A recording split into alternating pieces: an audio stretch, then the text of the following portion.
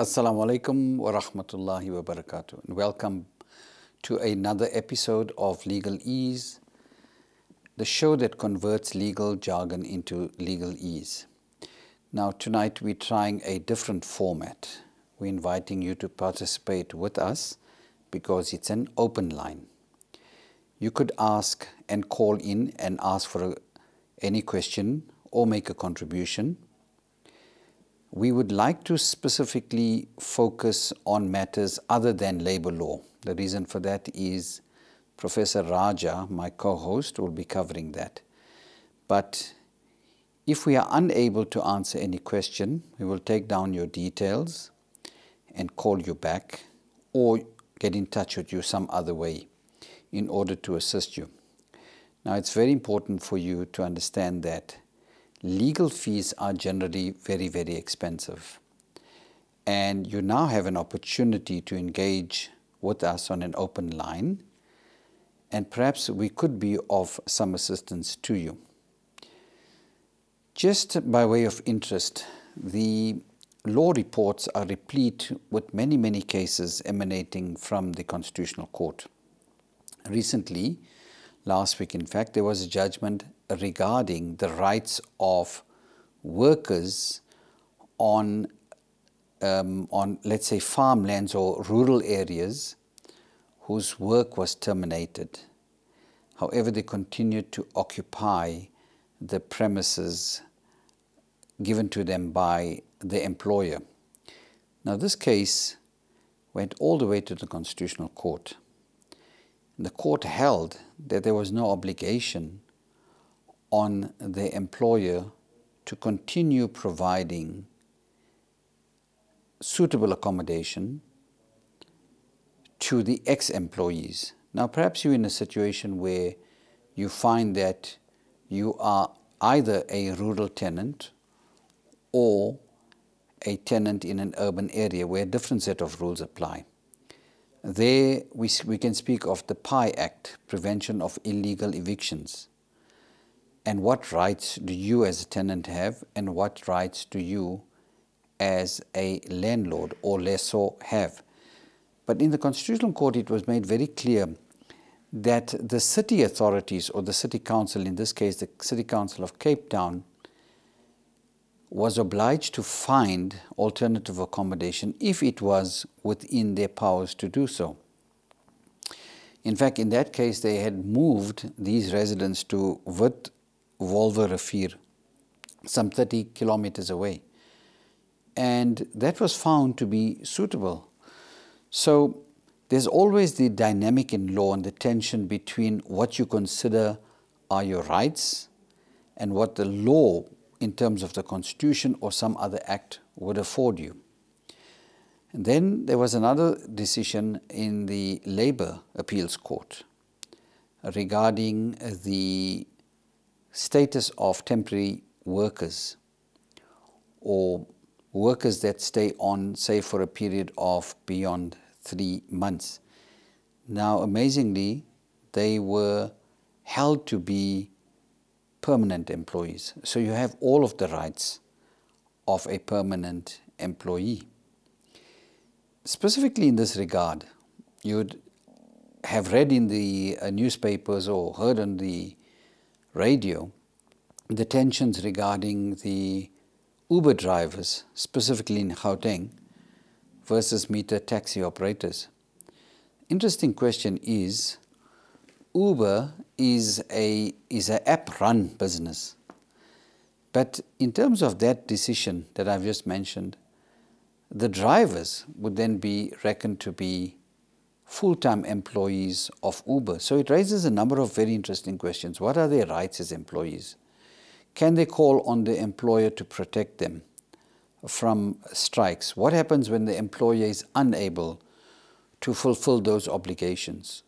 What happens when an employee is killed or injured during the course of his employment? As we've heard, the one driver that apparently succumbed to his injuries and has died. So there are all of these dynamics. And of course, an area that I'm particularly involved in on a daily basis is that of immigration law. Now, you as an employer may be employing various foreigners. Now, last week again, there was a raid in the Johannesburg City Centre by multiple task force teams, one of them being Home Affairs.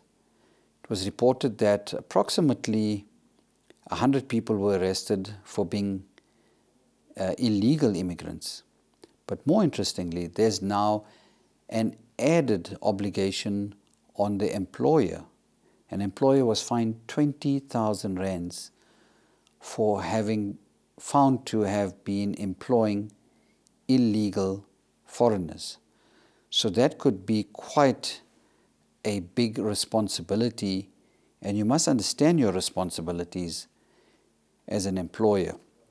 Now, in the field of immigration law, again, there was a very interesting Constitutional Court decision in terms of Section 34, the background of which is the following. So, an ordinary criminal or an ordinary person arrested has to be brought to court within 48 hours in terms of the Criminal Procedure Act. If you are not brought within 48 hours, you must be released. If you are not, then you are taken to be held in unlawful detention, and you could have a damages claim. Now, that kind of relief was not extended to people that were held for deportation purposes. Now, let me make it clear. There are only certain places that you may be held if you are suspected to be an illegal immigrant. Now, an immigration officer, in terms of Section 34 of the Act, is entitled to arrest you if he's found you to have been illegal. And usually they used to hold you for 48 hours and more, up to a maximum of 120 days at various holding facilities, specifically a place called Lindela in Krugersdorp. However, the minister has designated only certain police stations may hold you if the charge or suspicion is one of being an illegal immigrant. So you can't be held at an ordinary police station. You have to be taken to a designated one. The theory being that you may not be mixed with ordinary criminals because you haven't been charged with something in terms of the Criminal Procedures Act. It's an immigration infringement. So there are designated areas, minimum of standards of hygiene, etc. Now, in that regard, before I come to the rights of people that were held beyond 48 hours, the Constitutional Court made it very clear that what they'd like to see and gave an order that within 60 days, every single person that has been held must appear in court within 48 hours. Now, what happens in court? The court can either confirm your detention or you can be released. So a very, very important development for foreigners held, especially for foreigners held for a very lengthy period while the Home Affairs decides what to do with them. In many cases, foreigners are held because their temporary residence visas were fraudulent or some other document, or alternatively, they were told that their application for asylum seekers permits had been refused or had not been timeously renewed, or a number of problems that found them to have been incarcerated in Lindela.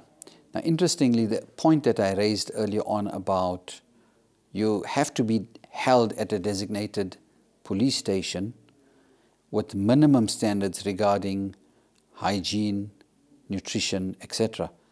The case of Rahim in the Constitutional Court found a number of a number of foreigners were held at various places not designated. So that amounted to unlawful detention.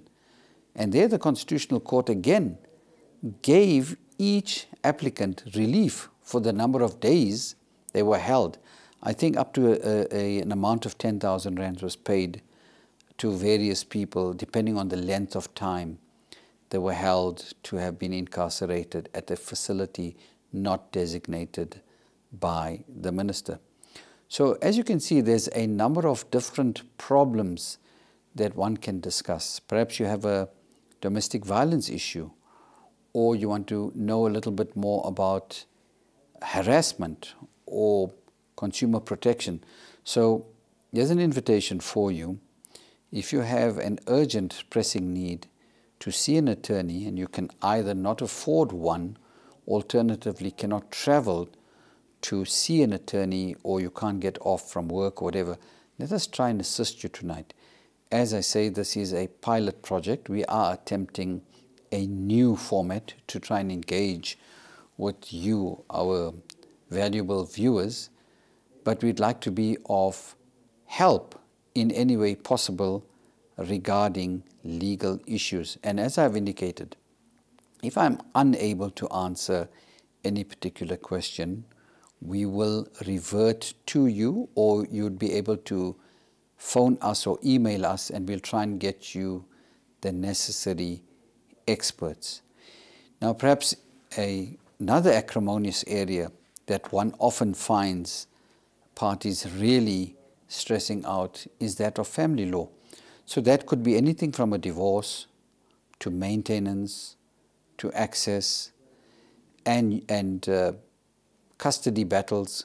So how does one unpack these issues? What understanding do you have? For example, you would come across a situation where somebody says to you, I'm not giving my spouse access to the children because he doesn't pay maintenance. Now, those are very two different issues. The fact that he pays or doesn't pay maintenance doesn't mean that he may or may not have access to the children. It's not automatic that if you pay maintenance, you can have access, and vice versa. What about joint custody? The courts now seem to indicate a leaning towards joint custody.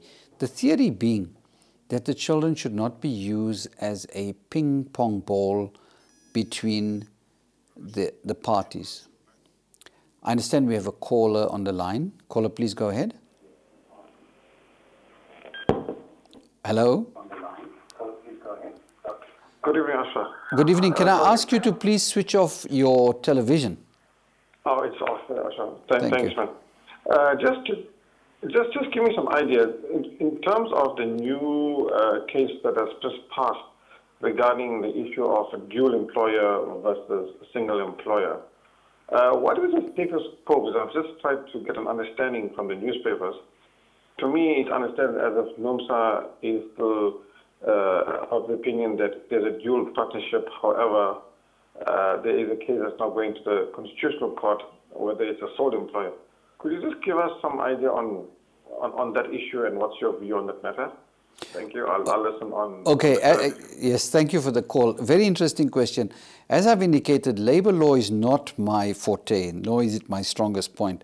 Professor Raja would be able to deal with labor law on another show, but let me try and understand the issue. So when you say dual employer, I mean, the question really is, can I work for company A and at the same time work for company B? A very strange situation, because you either have to have your rights with one employer. I mean, you can't have it with two. Now, remember, that strange situation was where there was a labor broker, where you really were employed by the company, but they circumvented your relationship with the company and said, no, but you don't belong to me, you belong to the labor broker. So they broke your relationship with the company. So if you were in default, you would never be able to be disciplined by the company. You'd be disciplined by the labor broker, and they would get rid of you that way. My understanding about the labor relations, the appeal court decision is no. If there's a real relationship between you and the employee, then you can't circumvent that relationship by standing behind a labor broker. This is not a definitive answer. You will be able to call into Professor Raja when he hosts the show next week and get a proper answer. If the matter is going to the Constitutional Court, then it is still in abeyance. So there might be a judgment. I hope that answers your question. Okay, we have another caller. Caller, please go ahead. Hello. Hello. Assalamu alaikum, Brother Ashraf. Walaikum salam. What I want to know is, in case of a husband dying in an accident, and they are not legally married in terms of South African civil law, can the wife claim the insurance? For instance, she is married, she's got children. What are her rights? For instance, the husband is not right beneficiary or something. What is her right as far as the insurance policy of the husband that died in an accident, where she was married Islamically but not registered in court? I'll listen on the radio. Okay. Thank you for your question. A very, very interesting and important question. So there's a number of different sub-questions there. Let's deal with recognition of Islamic marriages. So historically, Islamic marriages were not recognized. And presently, the Muslim Personal Bill has not yet been passed that would have actually given recognition. But let's talk about how judicial activism has started to recognize Islamic marriages. A number of cases, Kala versus Kala, Ryan versus Edros. The theory being that Islamic marriages were not recognized because they were potentially polygamous. And in the old apartheid Christian era, polygamous unions were frowned upon. However, we live in a constitutional democracy. The judges have been very alive to the fact that Muslims are part of this fabric of society and they have their own marriages and their own ways of termination. So the theory is, if the marriage is for the benefit of a particular party, that marriage will be recognized, irrespective of the fact whether there was a civil union or not, whether there was a civil marriage certificate or not.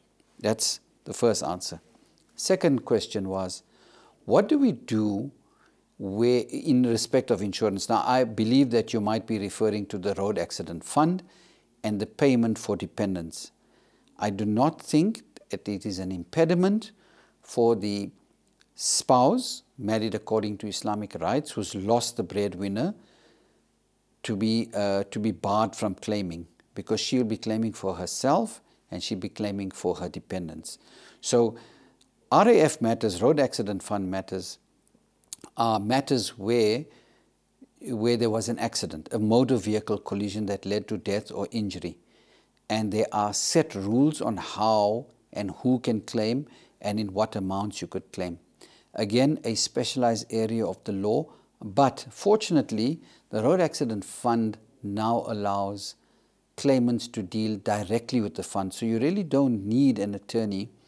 And you know, there's matters of contingency fees. You remember the matter of Ronald Bobroff and Son, who were found to have overreached a lot of their claimants, and this matter became absolutely messy. But our courts made it very clear that there is a contingency fee in place, and you cannot go over that. You can't say, I'm charging you more than 25% of the amount claimed, or 100% of my usual fees, taxed and claimed, whichever is the lesser. You can't actually claim more.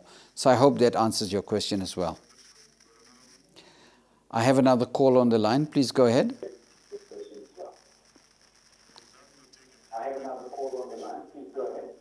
I'm sorry, can you please turn down your TV or switch it off? I'll do so. Yes, go ahead. Listen, can I talk Afrikaans? Ja, maar gaan maar aan. Ons praat maar albei tale.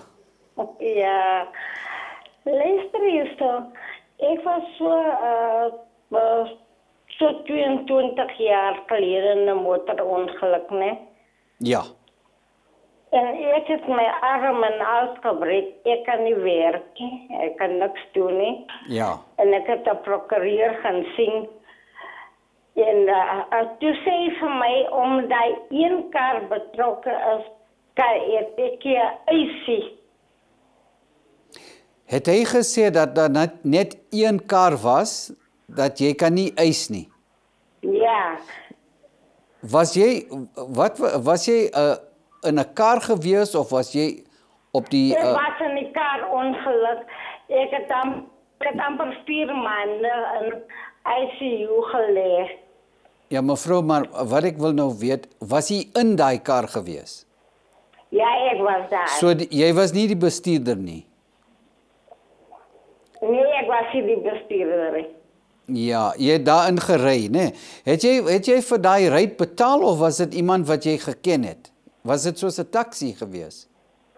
Nee, dit was eintlik ons het my man weggevat na Kimberley toe, want hy het gegaan, hy was 'n troep gewees. Ek verstaan. Mevrou, dit lyk vir my dat 22 jare nou baie lank is. Daar is 'n ander wet wat sê prescription. Jy het 3 jare om die eis te bring. As jy nie die eis gebring het in 3 jare, so daai eis verval. Maar ek het het gedoen en toe die prokureur is nou nog weg. Die prokureur, jy het die werk vir hom gegee en dan het hy niks gedoen nie. Ja, toe sê omdat een kaart gewees het, kan hy nie eis nie. Ja, mevrou, dan het jy 'n eis teen daai prokureur gehad, maar dit het ook nou verval, want dit was nie binne 3 jare nie. Kom ek sê vir die wat jy moet nou doen. Jy moet vir die fonds skryf, die RAF, Road Accident Fund. Skryf vir hulle, sê vir hulle, kyk, jy het nou hierdie tipe probleem. Het jy nog 'n eis? Hulle sal dan vir jou kan bloot sê of jy kan nog aangaan met die eis of nee. Nou waar is die hospitale records en alles? Hy het dit alles. Nou waar die prokureur staan hy nog in in sy praktyk? Hy verdwyn van die aardbol.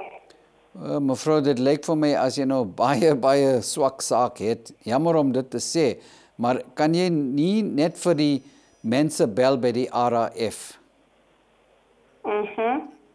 Okay. En dan wil ek nog iets vra. Ja, mevrou. My seun het 2007 toe verongeluk het. Ja. Maar omdat hy nou gesê dat hy het gebestuur, so daar is ook nie eisie, né? Wel, nee, dit hang af. Nou, vir wie wil jy nou eis? Vir jouself, want die seun het hy vir... Nee, ek praat sommer dat vir ons al twee. Ja, die seun was oorlede. Ja, hy is oorlede, ja. Ja, nou, jy wil nou 'n saak maak vir geld, want wat het vir julle besteen? Ja, hy het vir my gewerk. Vir jou gewerk, maar het hy vir julle ondersteuning gegee? Het hy vir julle geld ingesamel of gebring? Ja, hy het sy pensioengeld, maar die probleem is daar, met die Provident Fund, nee, het hy vir my 40, vir sy pa 40, en sy suster 20 gelos om te studeer. Was daar 'n testament gewees, mevrou? Dat was nie. Daar was nie. Okay, julle kan die meester van die Hooggeregshof nader in julle distrik. Kom ons sê dis in die Kaap in. Julle kan hom nou vernader en julle moet vir hom sê, kyk, die kind is nou dood. Daar's geld wat daar sou lê. Ons is net sy familie wat oor is en ons wil van daai geld kry. So dis in terme van interstate succession.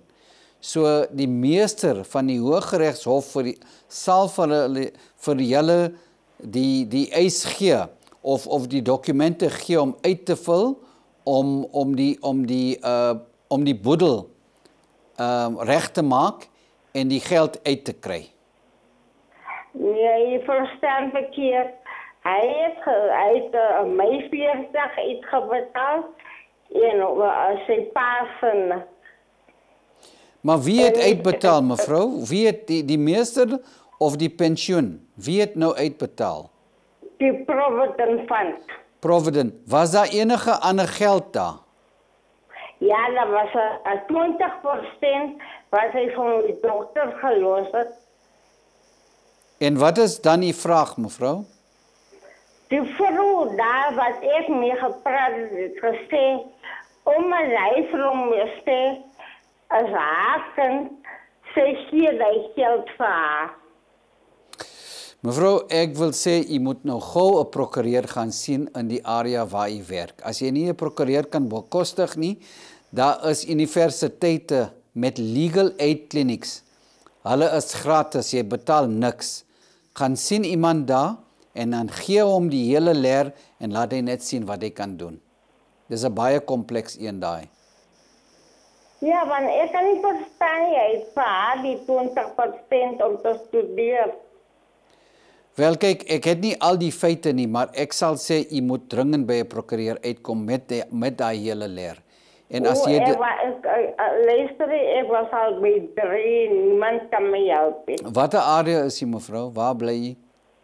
Ek bly in Katoen in Noord-Kaap. Noord-Kaap. Dat is my moeilik. Okay, mevrou, dan gaan op die internet of gaan sien waar's die naaste universiteit. En soos ek sê, hulle het prokureurs wat gratis werk. Gaan net met hulle bietjie praat. Okay. Baie dankie mevrou vir die oproep. Totsiens. Dank. Time for an ad break. Please stay tuned and join us after the break with your calls and contributions.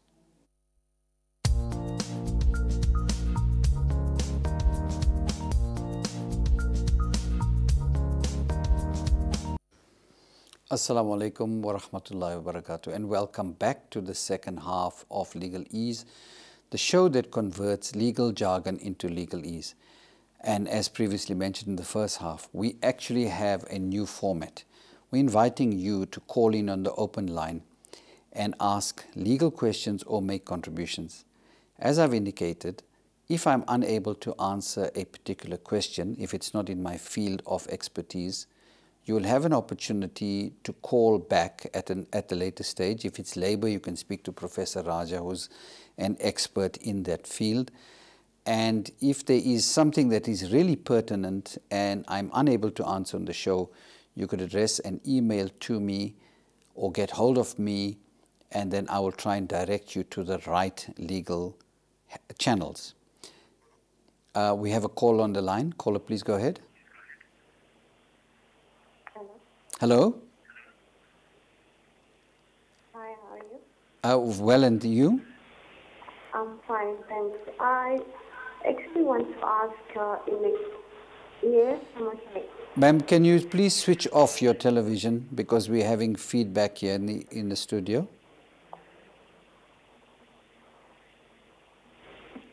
Yes. Okay, go ahead. The line is clear now. Okay, we have another caller. Please, here's a reminder to all our callers. We'd love to hear from you, but please turn down your television sets because it's enormously disruptive. Okay, I understand that we've lost both the calls. As indicated, the law has a wide variety of topics, and it's not possible to cover every single topic. But let us see how we can assist you. Let's go back to some of the... I understand we have a caller. Please go ahead. Caller, we can hear you. Please go ahead.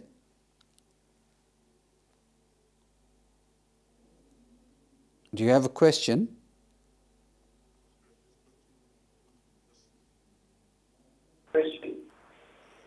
Okay. Please go ahead.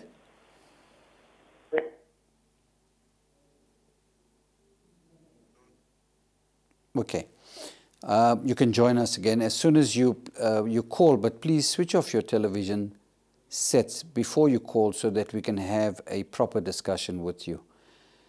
As I indicated, that there is a huge variety of legal subjects. Recently, you would have seen that the KwaZulu-Natal Health Department was being sued for not giving proper oncologist treatment. Now, you would also have noticed that a number of hospitals no longer offer gynecological treatment or services because of the high number of actions being brought against doctors and obstetricians and gynecologists specifically. So medical negligence cases are now on the rise. And again, here the Minister, Aaron Matsaledi, called upon what he was saying, a cabal of errant lawyers, not to take advantage of the situation, which was met with resistance by the law societies, because the idea to blame the lawyers for trying to represent legal interests of affected persons is not proper. But we have two callers. Please go ahead. Caller number 1. Yes, okay. Yes, go ahead, ma'am. Assalamu alaikum. Wa alaikum salam. I just want to ask you a question. Yes. I was in an accident 5 years ago. It's my neck. And I said I must go for operation, for neck operation, and I refused to take the operation. But they never paid me out to 10 years. I just want to know what must I do, Canada. Hello. Okay, let me just understand your question. You hurt your knee at work 5 years ago. My neck. Your what? My neck. Your head. My head and my neck. While you were at work? No. I was in a car. You were working, you were in a farm? No. I was in a car. Oh, you were in a car. You got injured in a motor vehicle accident? Yes. 5 years ago? Yes. You didn't do anything in the first 3 years? I phoned them and I sent letters and stuff in. But every time I phone them, then I don't hear nothing from them again. Okay, now Road Accident Fund employees have been deployed around the country, specifically at hospitals. There you could encounter an employee, approach one of them, file your claim, let's see if they are still going to entertain it or not. Sometimes prescription works very strangely. Sometimes you might find that your claim is still alive. So the Prescription Act, for example, says you have 3 years in which to bring in a claim. But you remember in the Constitutional Court decision of the Vodacom matter against the gentleman who says that he was the creator of the Please Call Me, the court said that prescription in the classical sense didn't apply, and they entertained his claim even after 3 years. So there's an example of what could really happen in court. But there is help out there. Go to one of the universities or alternatively the clinics. There are now Road Accident Fund agents at these places that you could engage with. I hope that answers your question.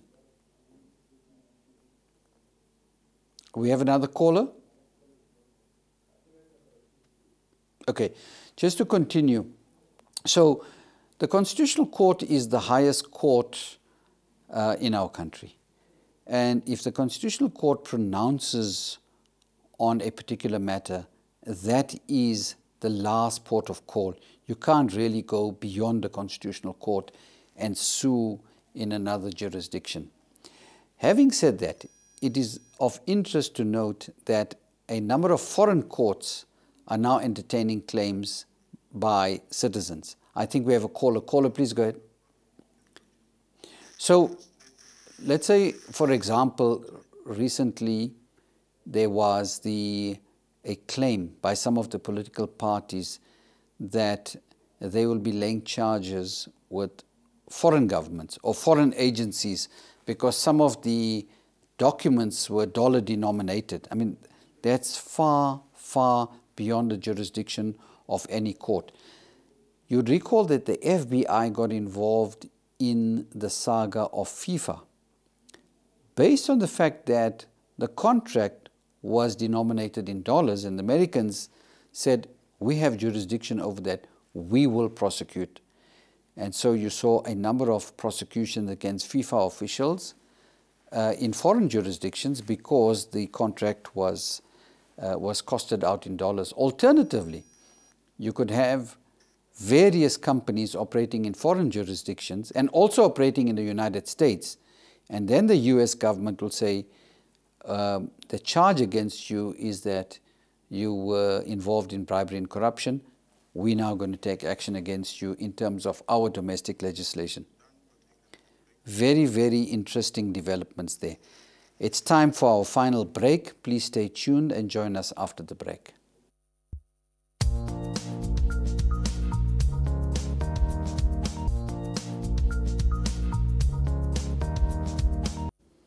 Assalamu alaikum wa rahmatullahi wa barakatuh. You tune to Legal Ease, the show that converts legal jargon into legal ease.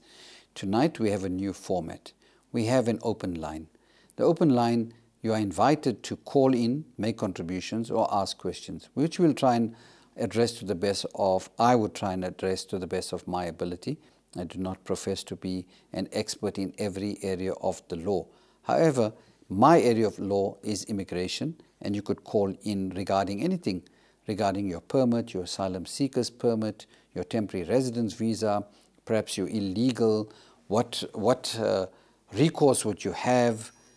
We have a call on the line. Caller, please go ahead. Hello? Hello? Look, my name is Mr. Khan. Yes, Mr. Khan. I'm phoning for this legal advice on the TV. Yes, Mr. Khan. Can I speak to you about it? Yes, please go ahead, yeah. Look, I've got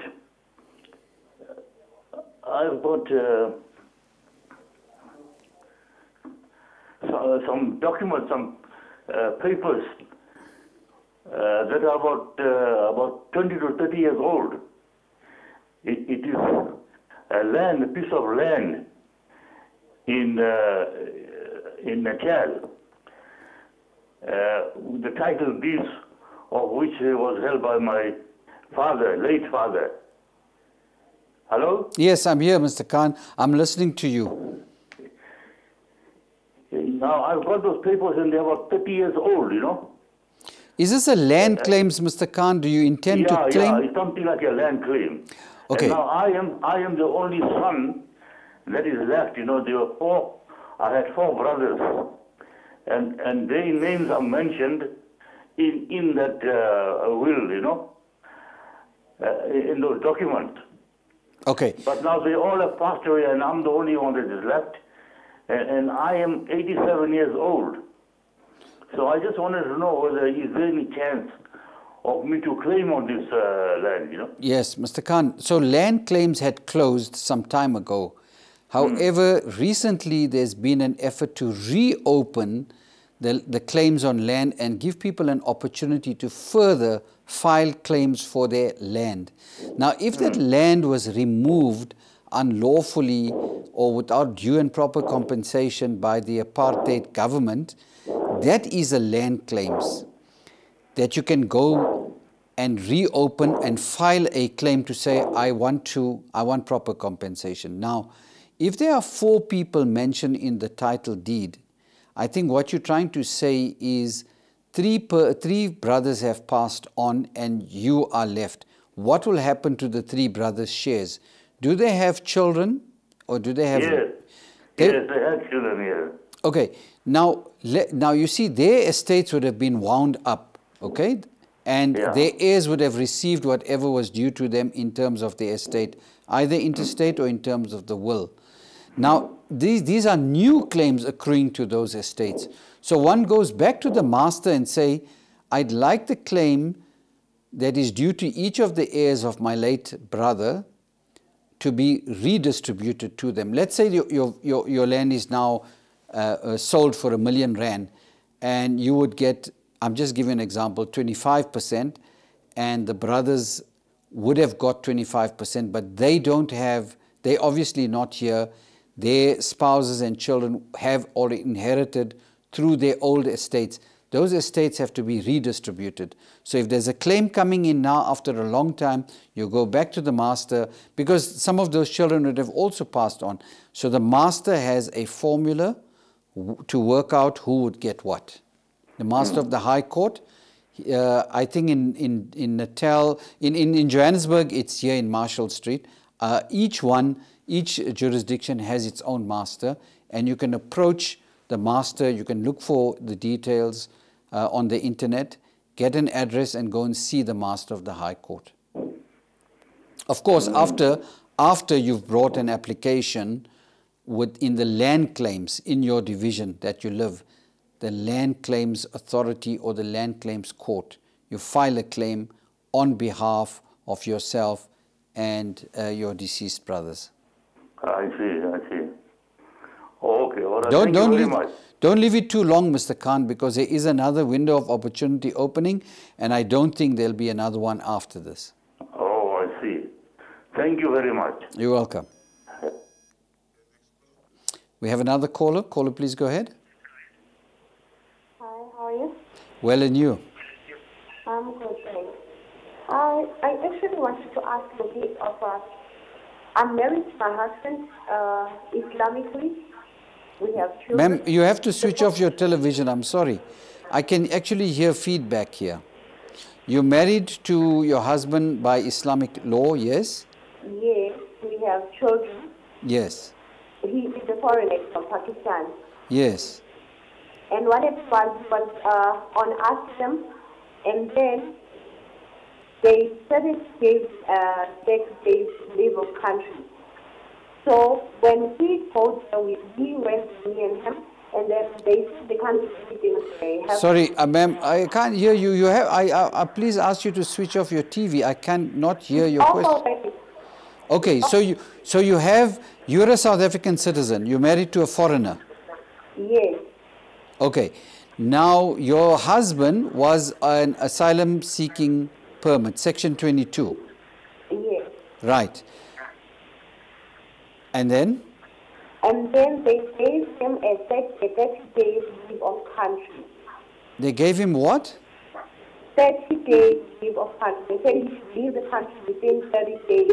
Oh, so they rejected the asylum seeker's application and they said that he must leave the country. Yes, and he went to renew it. He went to renew that? He went to renew the asylum, and then they gave him a 30 days leave of country. Now in there he would have a right of appeal. If he disagrees with the decision of the refugee status determining officer or the person who said to him, your asylum seeker's permit is rejected, they have to give reasons. It's either manifestly unfounded or unfounded. There is a built-in mechanism, a right to appeal against that decision, first to the standing committee, and if it was the standing committee who gave that decision, then you have a second step of appeal to the Refugee Appeals Commission. And ultimately, if you still disagree with that decision, you can ask for a judicial review of that decision. Now that decision that they gave you has to be well motivated, they have to give reasons, and you are able to challenge those in terms of what we call PAJA. It is the Promotion of Administrative Justice Act. So it's a very important act, and public officials have to act and make decisions in terms of that act. So if it's judicially unsound for whatever reason, you really need to seek professional advice, because lawyers will understand whether the decision was procedurally unfair or substantively unfair or unjust, and then engage with the authorities on your behalf and say, we want this thing reviewed. Okay. So the problem is we don't know where to go, what to do, where to start. What area do you live in? We are in Cape Town. I'm sorry, in Cape Town? In KZN. Oh, KZN, yes. Yes. So if you look on the internet, there is a standing committee for refugee affairs. But your letter of rejection should give you your rights, and it should say to you, you have the right to appeal against this decision or file a review within 10 or 14 days. Does that notice not say so? It says so. Right. That is what you should act on. You should say why the decision of that person who made the decision is unlawful and unjust or illogical, all in terms of PAJA, Promotion of Administrative Justice Act. Now let's say you have no idea what to do. I would urgently ask you to call Lawyers for Human Rights or the Legal Resources Center in your area. LHR, look it up, Lawyers for Human Rights. They usually take on these cases where the department might have acted unlawfully. But you definitely need professional help. Okay, Lawyers for Human Rights. And the Legal Resource Center, and also go off to the 2 universities that have clinics in KZN. I think it might be Westville. I'm not sure which universities are there. But usually every university that teaches law has a legal aid clinic. And there you would find lawyers as well as students that might be willing to take up your case. Okay, thank you very much. Okay, you're welcome. Thank you. Okay, so just to come back to an area of focus that is quite important, a lot of foreigners would find that the Department of Labor does not approve a general work visa. And the employer has to go through a rigorous compliance process to try and convince the Department of Labor that this particular employee is very important for him. So the Department of Home Affairs will not approve a visa without the letter of recommendation from the Department of Labor. As I say, it's quite rigorous. I've never come across a situation where the Department of Labor is quite happy to say to the employer, yes, we recommend the employment. We have a caller. Please go ahead. Hello. Hello. How are you? Well, and you? All right. Hold on 1 second. Hello, this is... Hello, yes. Hello, Yes. this is Munsipa speaking. Yes. I have a problem with my ID. Yes. What is the problem? Please, ma'am, I can hear you. Please switch off your television because I can hear you in the studio again. Burn kar do.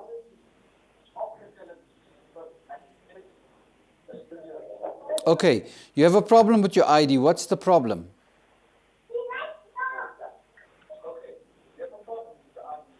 I have applied for my ID. Yes. But when I go there, they tell me that I cannot get an ID smart card. And then I emailed to them, and they said that I can only get the green ID book. But whenever I go to Home Affairs, they don't take my application. Now, why don't they take the application? What seems to be the problem? They said,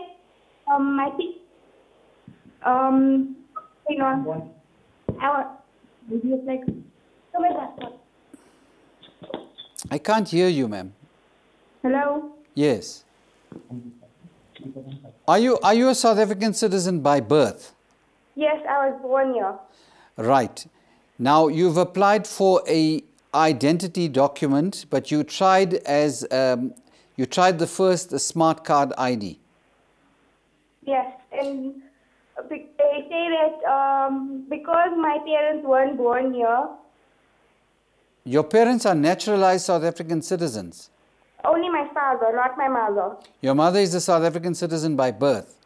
No, my father, both my parents are not born here, but they have the South African citizen. Yes, they're citizens by naturalization. That means they would have gone through some process. They came as foreigners. They would have worked here. Alternatively, their parents were so they became naturalized South African citizens. Yes, my father only, not my mother. So your mother is still is still a foreigner. My mother has a non-SA ID. Yeah, so she's on permanent residence. Yes. Okay. Now you were born here when? In 1999. And what was the status of your parents in 1999? In 1999, they did not have any documents. I think they only had a refugee. Okay, so here's how it works, right? You can be a citizen by birth if at the time of your birth, one or both of your parents were South African citizens or at that time permanent residence permit holders.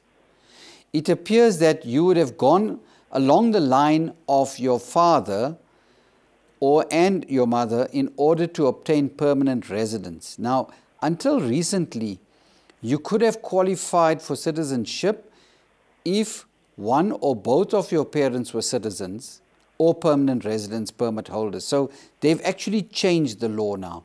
So what they're saying, what you're actually saying is, I wish to claim citizenship or my ID on the basis of my father being a citizen. And are you over the age of 18? No, I'm still 17. You're still 17. Okay, so what they're saying is you're not yet a citizen. That's why they want to only issue with you with the green ID, non-citizen ID. I think that's what the department is saying. Okay. Go and see. I do have a birth certificate. Yes. You were born here at the time that neither your parents were citizens or permanent residence permit holders. Okay. So being born in the country at the time where the parents didn't have rights does not extend rights of citizenship to yourself. Hence I'm saying I understand the facts that, without actually looking at any documents, that the Home Affairs is saying you're not a citizen by birth, you are still a permanent residence permit holder. Did you have a citizenship application made on your behalf? No. Okay, so if your father is a citizen and you're a minor child, you can actually apply for citizenship. That is the first step before you apply for an ID document.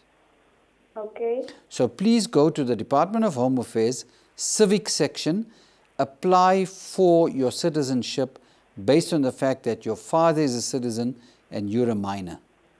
Okay, but is this only applicable after I turn 18? No, before. Once you turn 18, they'll expect you to pursue your own routes. Then you're a major in the eyes of the law. So do it while you're 17. Okay. Okay, thank you for your call. Time for a short ad break. Please stay tuned and join us after the break.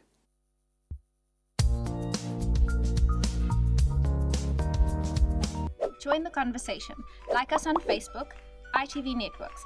Follow us on Twitter @ITV_SA.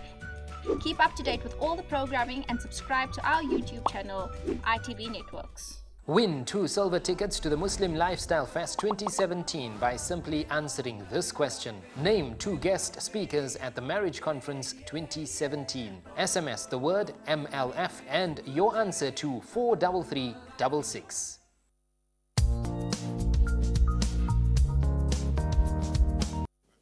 Assalamu alaikum wa rahmatullahi wa barakatuh. You are tuned to Legal Ease, the show that converts legal jargon into legal ease. In terms of our new format, which we're trying out tonight, we've had an open line. We've had many interesting calls. You are still invited to join us with your comments or calls in the last few minutes of the show. An area of expertise that I enjoy every day is that of immigration law. And there are many complex areas within that. So there is a category of foreign worker that falls under a very specialized area known as critical skills. The theory is South Africa lacks critical skills. There are about 380 definite critical skills. Amazingly, under a category of agriculture, a critical skills shortage is experienced for sheep shearers. If you are a sheep shearer anywhere in the world and you wish to come and work in South Africa, you will qualify for a critical skills visa. Of course, there's the normal requirements for engineers, especially in the area of aeronauticals. South Africa has got a niche in the area of the SKA, and they are looking for people with those skills. I believe we have a call on the line. The critical skills, as I've said, extends to various areas.